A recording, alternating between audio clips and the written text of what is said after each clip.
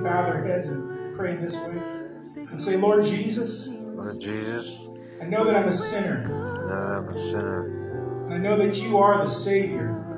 Who died on the cross for my sins. I repent of my sin. And I choose today to follow you, Jesus.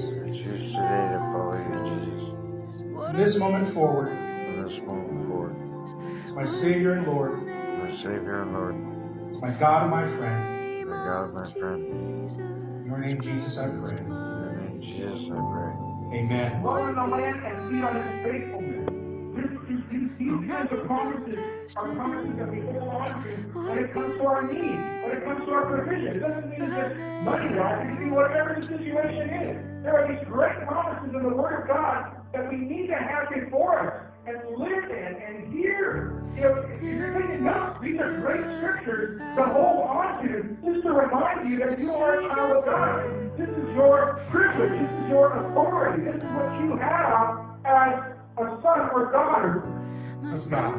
We have unlimited blessings in him by faith. Again, this is the privileges. Mark 9:23. Jesus said, if you can believe, all things are possible to him who believes. You have unlimited blessings, church, if you will believe.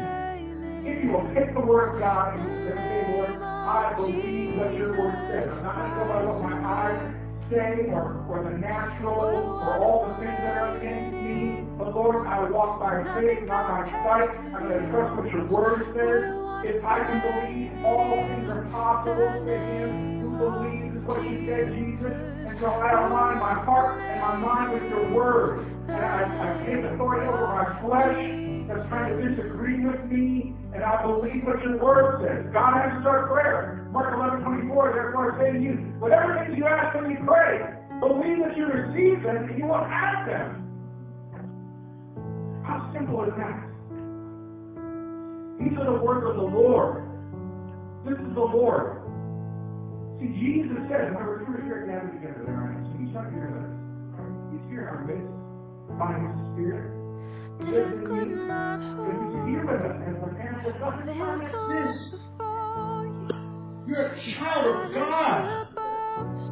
I've seen and grace. So you need to know Heavens are roaring. The praise of your glory. For you are raised to life again. You have no rival. You have no equal. Now and forever, God, you reign.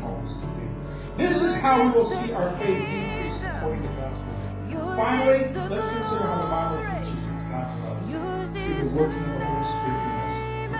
above all names. What a powerful name it is.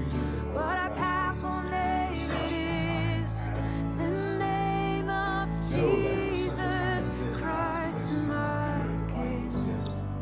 What a powerful name it is. And nothing can stand against. 1 Corinthians 13, 1-3 says this, though I speak with the tongues of men and of angels, but have not love, I have become sounding brass, or a clanging cymbal. And though I have the gift, John 14:12, what a powerful name it is. greater works than these. Not only does this promise speak to what God will do through us, his church, but the truth that God gives us this power for the purpose of being a servant of God. Didn't Peter and John, in the book of Acts, chapter 3, they healed the man by the yes, right, he was lame. And what did they say? All the people were marveling that this man was healed. And Peter even said, what we have, we give to you. They have the Holy Spirit. And they basically said, the power that we have with the Holy Spirit, we give to you. Rise up, stand on your feet in the name of Jesus. And they said, why do you look at us as though by our own power we made this man walk? It's God. God does it. God does it. Even if he gives you a gift. And you might say, why did God just do that? beautiful So he did everything as an example for us. the name Live this life. What does Jesus do?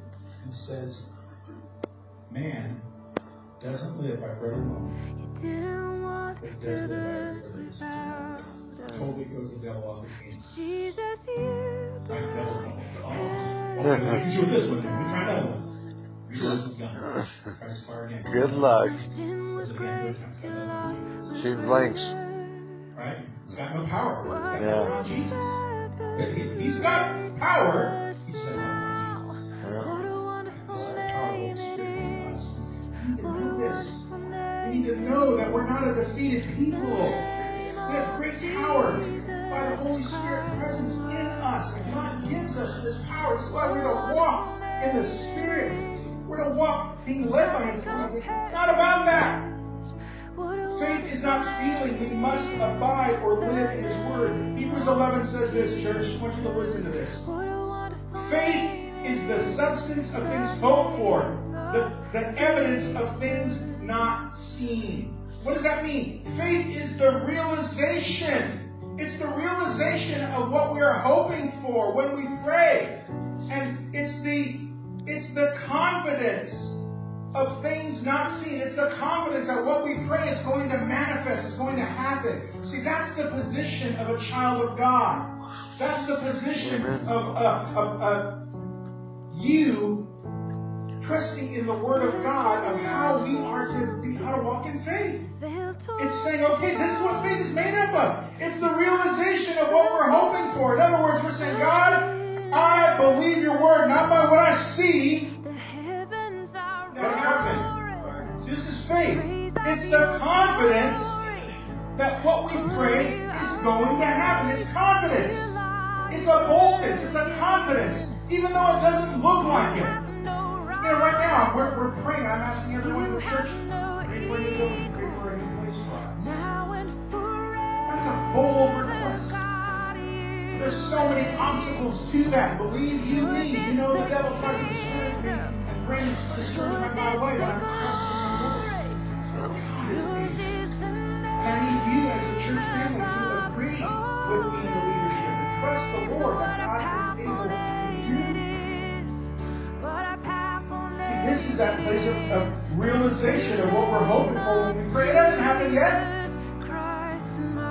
The realization hasn't come to pass yet, but it's going to. Amen. I trust the Lord. It's going to. So it's a confidence. It's a place of confidence in God. I know that you get that because we don't live by our Jesus, what a powerful name it is. The name of Jesus, what a powerful name it is. The name of Jesus. Because I'll be filled. Amen. Be filled by God's Word. Be filled by His Spirit. Be filled by the fullness of God. Jesus is the Son of God, and when we received Christ, He gave us the authority to become sons and daughters of God. And all the promises that go along with this sonship. It's really what it is. I'm not excluding females or anything weird like that. But we understand what this means. This is part of what eternal life is. Your hidden It's your glory family. in It's sonship. You're part of now the family. revealed in With all the rights and all the authority what a that sonship beautiful holds. name it is. All the rights of becoming this royal priesthood, becoming part of by the Word or hearing the Word. We hear it on Sunday, but also we hear it throughout the week as we take it in, as we consume it, as we live in it. We need to hear the Word of God. We desperately need God's Word in our lives. Amen. We need the Word of God. Sometimes our feelings distract. Oh, I know that. Sometimes my feelings try to distract me. Sometimes I'm like, okay, God, we're here.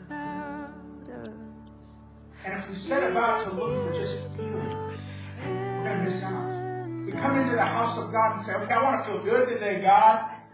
My sin was great, your love. And you're sitting there going, I don't feel good today. What could say? This word's kind of hard. I don't know. I don't feel this is making me feel good. What a wonderful name it is. What a wonderful name it is. Many times we will not feel. But I have found it is more about hearing church. It's more, amen. Amen, Brandon. More about hearing the truth. It's more about God really promising you that He cares, provides. God really saves. God really saves. This is more unbelief. This is the root of unbelief. No matter how you hear it in your heart and mind, when unbelief comes to you, it's saying the same thing that the serpent said to Eve and to Adam with her. I know many times when I prayed for people, and this is something that the Holy Spirit really spoke strongly to me, that when I prayed for people, I've heard a small voice of unbelief try to come at me. See, now I'm more aware of it, and I know to take authority over it, bind it, and loosen. Even Matthew 18, saw that last week, when he gave the ministry of binding and loosing. Many times we start to pray, and that little voice, that little thing of unbelief has come at you. Did God really say? Can you really pray like this? Can you really ask God these things?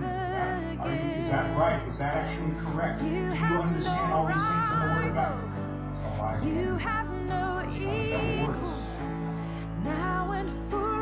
As our faith grows, tempting Eve along with Adam, prior to this they were sinless. He tempted them from the outside.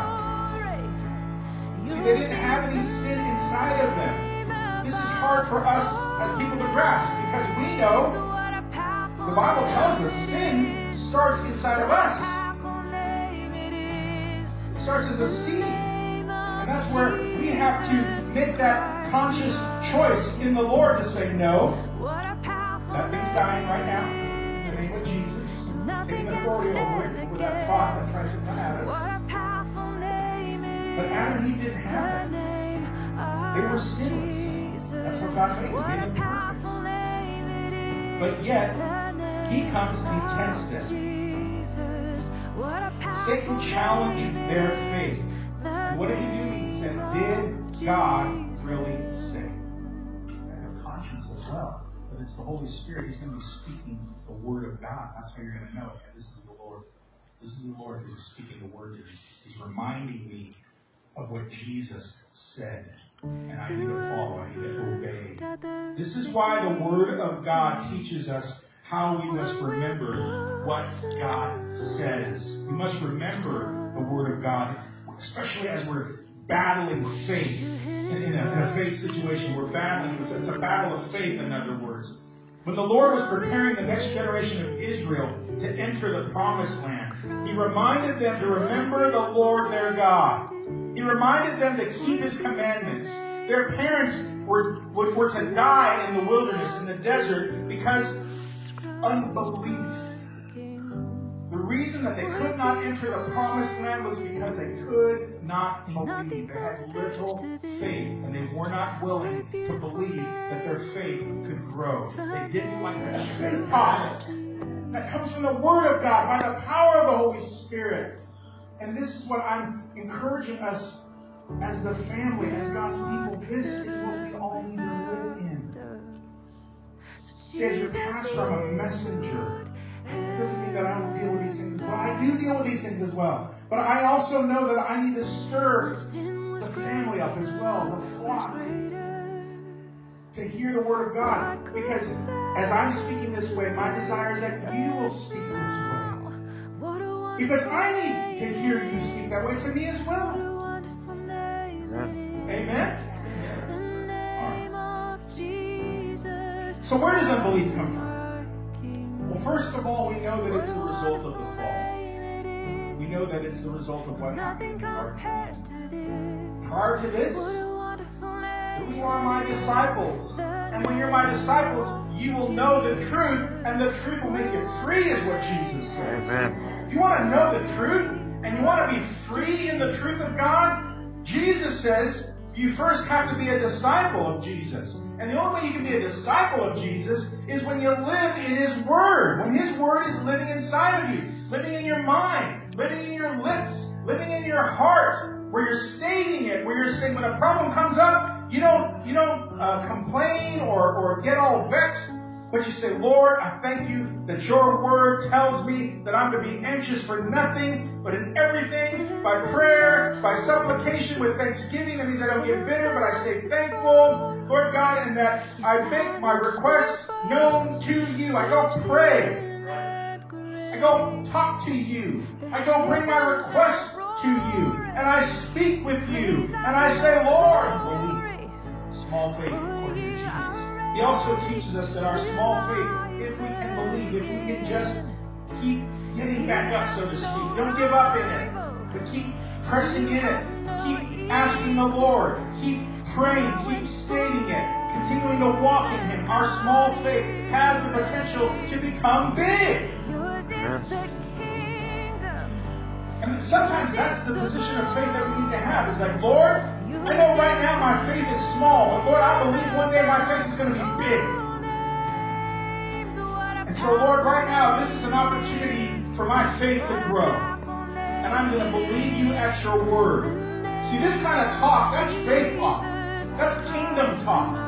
That kind of talk comes from when you're taking in the word of God. And you're reading, you're living in the Word of God. You can't have that kind of talk, that kind of faith, if we're starving, we're spiritually starving with the Word of God. We're not taking it in. Pray. Things just happen. Right? God just moves powerfully, sovereignly, because He's so good. Because He loves you. Sometimes you just prayed it, and you prayed in faith, and it happened. God moved on your behalf. But other times, you're praying and you're waiting. You put it before God. You haven't given up. But hear the wisdom of the Lord. Sometimes it's going to require prayer and fasting. Sometimes it's going to be a long season. That doesn't mean that God's not answering. If anything, I believe that that's how big of a mountain you're dealing with. God is, especially when God is working on hearts with His people involved. So many variables, so many pieces of the wisdom of God when He moves on the hearts of people, changing. Like when I say, okay, Lord, I believe, but help me grow in knowing who you are. Help me to understand more and more who you are by your word.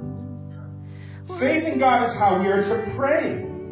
Faith is how we are to hear God. In other words, we are to come in faith in God's house and say, Lord, I'm coming and I'm expecting to hear you speak to me through your word today. I'm expecting to hear you. As the word is being preached, as we come into the house of God, as we worship you, I'm expecting, God, that I will hear you because it's faith. Faith is how we believe His promises. Faith is how we believe His word for us. Faith is how we live by every word that proceeds from the mouth of God. Faith is how we yield to the Holy Spirit and walk in faith. It's faith to say, Holy Spirit, I'm going to yield to you today. That requires, Lord, I believe, that help me grow in knowing who you are. Help me to understand more and more who you are by your word. Faith in God is how we are to pray. Faith is how we are to hear God. In other words, we're to come in faith in God's house and say, Lord, I'm coming and I'm expecting to hear you speak to me through your word today. I'm expecting to hear you. As the word is being preached, as we come into the house of God, as we worship you, I'm expecting, God, that I will hear you because it's faith. Faith is how we believe His promises. Faith is how we believe His word for us. Faith is how we live by every word that proceeds from the mouth of God. Faith is how we yield to the Holy Spirit and walk in faith. It's faith to say, Holy Spirit, I'm going to yield to you today. That requires you stay active in it. You don't give up. You don't wear away, but you rely on the strength of the Lord to help you stay engaged in it. Amen. Jesus says in Mark 11:12, Jesus answered and said to them, have faith in God. Have faith in God. Believe God and how do we do that? We believe Him by His Word. We believe what His Word says. I've said in the past, even if we have weak faith, the size of a mustard seed, what that means is there's the potential to grow, where it's no longer weak faith, but expanding, increasing faith in God. Maybe you might be in a place where you're saying, Lord, I have to admit it, I have weak faith. I have little faith. But here, what Jesus is saying in that, He's saying, even if you have weak faith, there's potential. And see in faith, there's potential. That one day, you're going to be the one that's going to speak to that mulberry tree. And it's going to be lifted up by its roots and be cast into the sea. It's going to open. You say, Lord, I know that you're with me. I know what your word tells me. I believe it. I can't see it. I can't see it at all right now. But I believe. Maybe you got bad news this week. And it wants to defeat you and destroy you. And you come with the Word of God and you say, I can't see the deliverance happen, but Lord, I believe your Word. I trust what your Word says. So I will walk, I will talk, I will go about my life in faith and not based on what I see, not based on what the report is, but I believe the report of the Lord. I believe the good report. And I know, Lord God, I trust you in all of this. And my faith is in you and my hope is in you. Amen. Matthew 17, verses 20 through 21, Jesus said to them, because of your little faith, you're not going to understand the things of God. You're not going to understand the things of the kingdom. It's going to be difficult to grasp. That's why we must have faith. We must hear the Word of God and approach the Word of God in faith. To say, okay, Lord, maybe you might hear the Word of God and you say, okay, what does this mean? But even in that, we are to approach God's Word in faith, trusting Him. And so Hebrews 11:6 says this, but without faith, it is impossible to please Him. For he who comes to God must believe that He is, in other words, that God exists, and that He is a rewarder of those who diligently seek Him. Understand this. The Bible never sets about to prove God. People who are asking, show me proof that God exists, those are not going to understand the things of God. You're not going to understand the things of the kingdom. It's going to be difficult to grasp. That's why we must have faith. We must hear the Word of God and approach the Word of God in faith. To say, okay, Lord, maybe you might hear the Word of God and you say, okay, what does this mean? But even in that, we are to approach God's Word in faith, trusting Him. And so Hebrews 11:6 says this, but without faith, it is impossible to please Him. For he who comes to God must believe that He is, in other words, that God exists, and that He is a rewarder of those who diligently seek Him. Understand this. The Bible never sets about to prove God. People who are asking, show me proof that God exists, those kinds of power and see the promises of God unfold in their lives are going to be people who are servants. If you want to be great in the kingdom of God, you must be the servant of all, as Jesus said. Now, we might look at this here, and we might see the unprofitable servants part. That our eyes might stick to that, like, oh man, yeah, I'm not worthy. I'm just an unprofitable servant. But understand what Jesus is saying there, because how He answers that, or how He closes that out, is He says, we have done what was our duty to do. When we realize, as the people of God, as a child of God, there's a duty to be done. You and I have a duty unto the Lord to do in obedience to His Word. It's more than just hearing it, but it's being a doer of the Word of God, of being a servant of the Lord and of His Word. That this is our duty if we can do. Let's pray. Father, thank you for your Word. Thank you, Lord, that you are here among us. Your presence is among us as we're gathered together as the congregation, Lord God, to hear your Word. Holy Spirit, you are the teacher. Lord, in faith, we ask that you would open up our spiritual ears, that we would hear.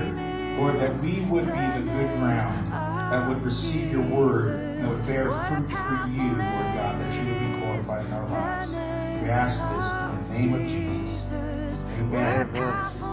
So what's going on here? Jesus is responding to a request of faith desired. The apostles, the disciples are saying, Lord, increase our faith. Help us to understand. Help us what it means to follow you. Help us to, because they're hearing Jesus say, when except for the one that we don't ask. Lord, we thank you.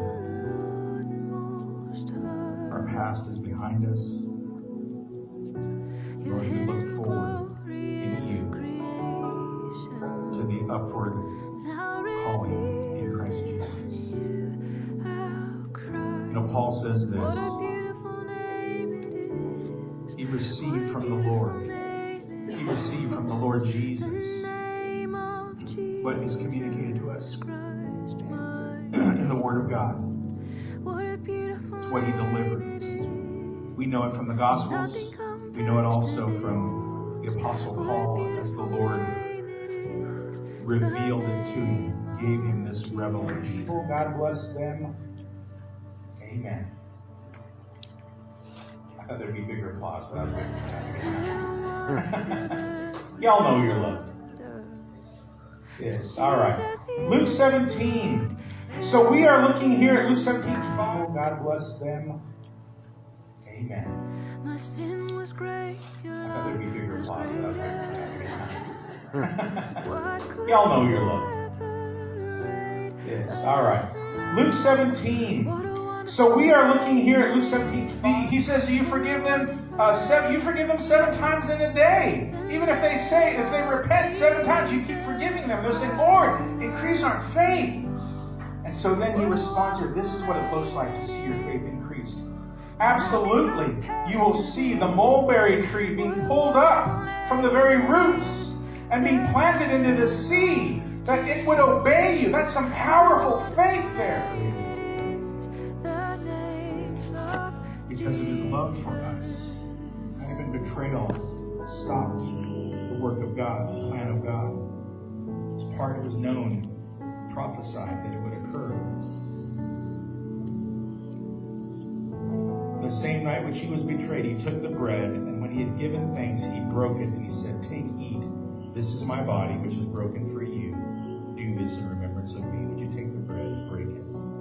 Thank you, Lord. Death could not hold you.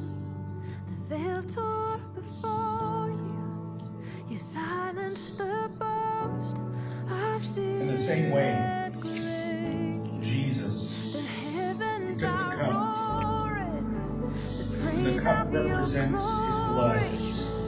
But his blood, more importantly,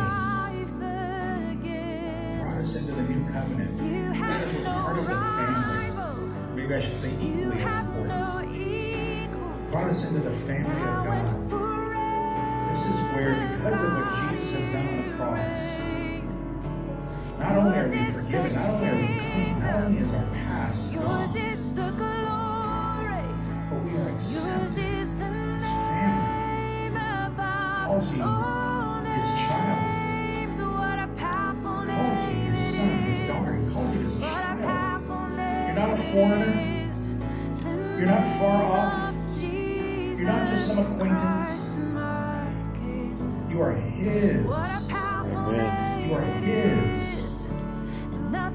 You are his child. What Christ suffered was for you. So this cup represents our relationship with the Lord. We do this by faith, but we know that what his blood has done for us, fully accepted. You have his Holy Spirit living in you. And we're growing in living in him. We're growing and understanding more and more what that means for our lives. So he says, this cup is the new covenant in my blood. This do as often as you drink it, do this remembering me, remembering the relationship that we have, remembering all that He's done for us, because He loves you. Would you drink it? Thank you.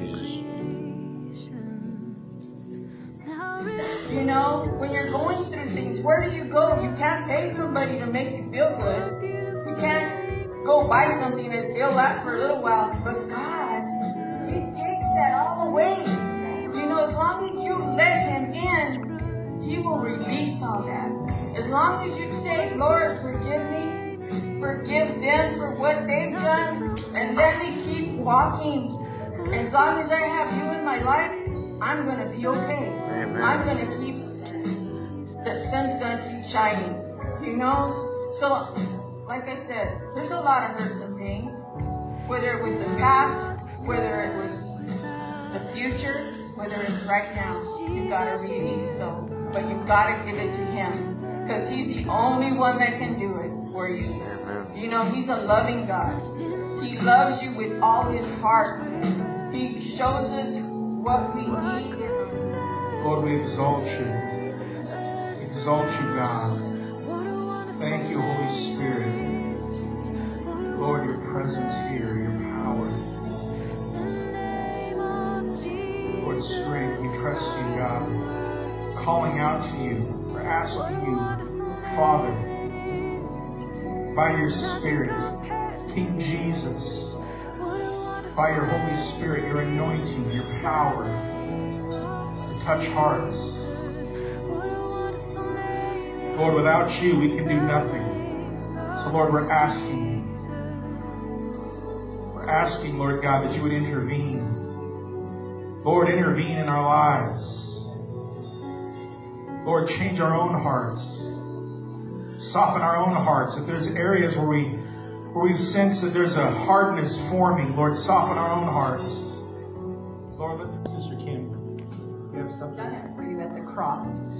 And so we honor you today, Lord God, for the cross and for the life-giving blood that you have given to us to wash us whiter than snow and to remind us that you love us, to remind us that you're for us, to remind us, Lord God, that you're with us. And so we have this hope in Christ Jesus. Amen. The power to salvation. The power to save. Amen.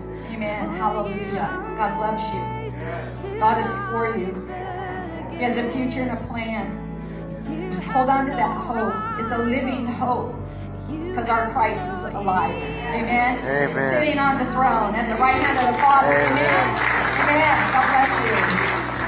By family, by things that happen.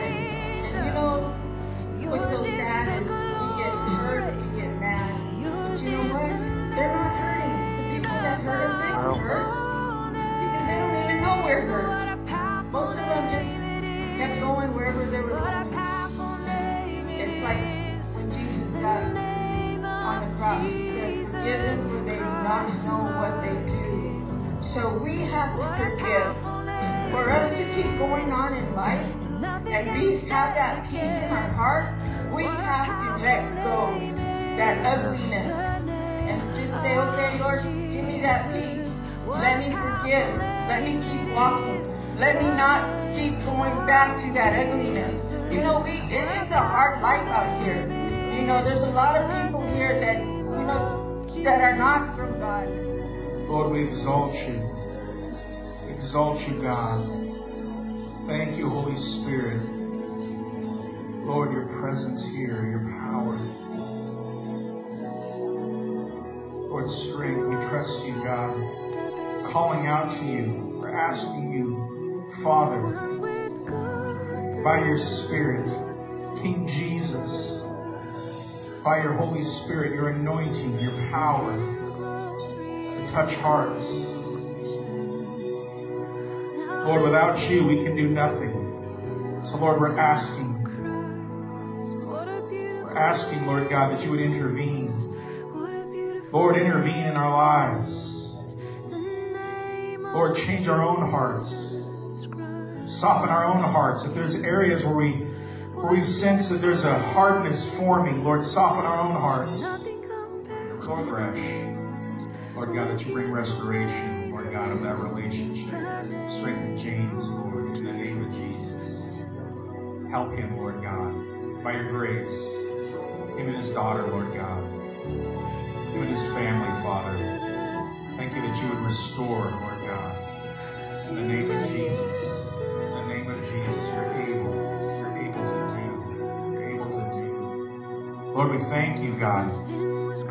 Lord, with you all things are possible. Nothing is too difficult. This is something beautiful that God has given to the child of God. There's no reason for us to say that we can't have God's presence with us. Everywhere we go, always, continually, we have His presence, the Holy of Holies.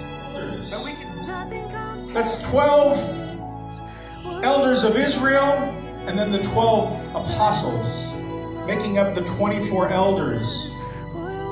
And it says they fall down before Him who sits on the throne, and they worship Him who lives forever and ever, and they cast their crowns before the throne.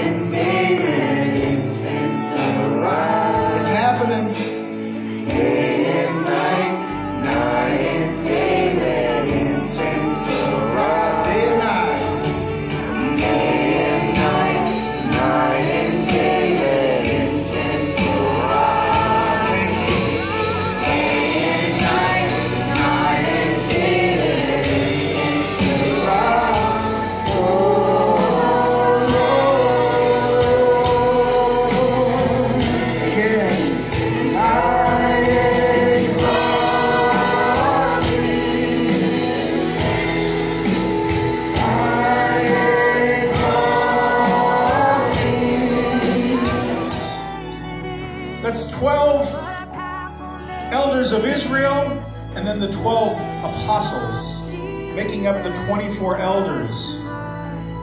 And it says they fall down before Him who sits on the throne, and they worship Him who lives forever and ever, and they cast their crowns before the throne. You guys really want to be listening to that. Can you hear me okay? Is my mic all right? Yeah. What I want to say is this. Faith requires a couple of things. First of all, you've got to hear it. And then it requires some doing. Right? And today we're going to do some worshiping. That's an act of faith. And I've got a promise for you. Out of Matthew 18, 19, and 20, it says, again, I say unto you, if two Robert. Life Church, everybody good? Yeah. Amen. You know, I got some good news for you. It's a constant reminder. You know what it is? That God is in the house. Amen. Can you believe that? Does that change